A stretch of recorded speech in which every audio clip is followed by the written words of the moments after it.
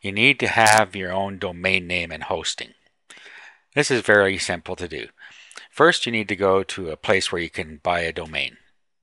The place I like to use is called GoDaddy, and you can go there at godaddy.com. There are other ones you can use as well, like namecheap.com and several others. Once you're here, all you have to do is sign up for a free account. Once you're signed in, you'll see a screen something like this. And now all you need to do is go and search for an available domain. Just go to Domains and click on it. Here you can do a domain search. Now there are lots of different kinds of domains that you can get, as you can see here. But you are always best to find a .com one if at all possible. It depends on what kind of application you're looking for as to what your domain name is going to be. For instance, if you're doing a specific niche, say for instance on dog training, you might want to find a domain that fits that, such as dogtraining.com. Very unlikely that one will be there, but you would type it in down here in the search box. Maybe you put a dash in it, and then click search. And it tells you that it's already taken, and then it'll give you some suggestions down here. If you don't like any of those, just go ahead and search for a different one. Another way is to do it is to buy one domain name and put all your sites, no matter what the niche is, on that one domain. To do that, what you would want to do is have sort of a general purpose informational type domain. So you might want to put on here to have a domain name such as web info about, or something like that, and then do a search.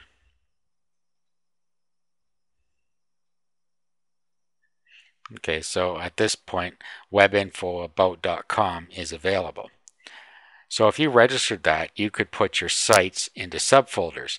For instance, if you had your first site was going to be on dogs, you could have your website for that webinfoabout.com/dogs.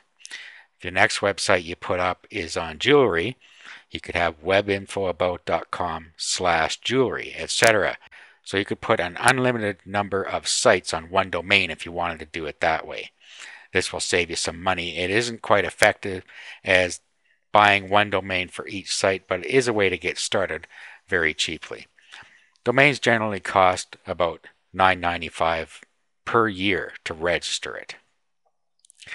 After you've registered your domain, you need to go and find a hosting provider. Just below this video, we have a suggestion for you to use. That hosting provider has cPanel hosting with Fantastico on a Linux server, and that's what we suggest that you use. Now, once you've gone and set up your hosting, all you do is you pay for the package you want, and they'll ask you how many gigabytes you want of disk space and bandwidth and so on. Bandwidth is the amount of data transfer, or the amount of traffic that you're allowed on your website. Once you've done that, they will email you or tell you what you need to set your name servers to. This makes your domain point at your hosting account. It generally takes up to 24 to 48 hours for your domain to point there. So now what you do is you go and find the domain. So you go to My Domains, and a list will come up. And here's a list of domains here. So what you would do is you would go into the domain that you want to set the name servers for. Just click on it. Now, depending on who you're using for a registrar, it could be slightly different, but this is GoDaddy's interface. So you just click there, and it brings up another one, another screen, and you'll see here that we have name servers. If you click on that, this is where you can set the name servers. This is what it's set at right now. To set your name server, just click on Custom Name Servers, and then put the name server that your hosting company gives you in here. Once you've done that, click OK at the bottom here, and it will go and propagate across the internet. Like I say, that can take up to 24 to 48 hours. A note about finding hosting: you should go with some Linux hosting with cPanel.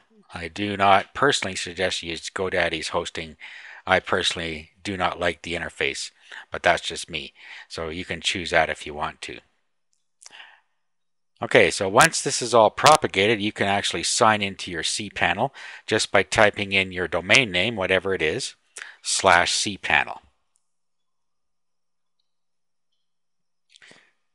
Remember, you won't be able to do this till after it propagates. So in this case, I typed it ensight-site.com/cPanel, keyed in my username and password, and it brought up my hosting control panel.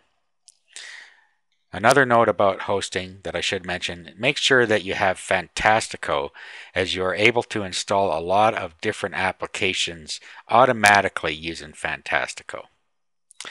So that's it. That concludes the video series on how to set up a domain name and find hosting.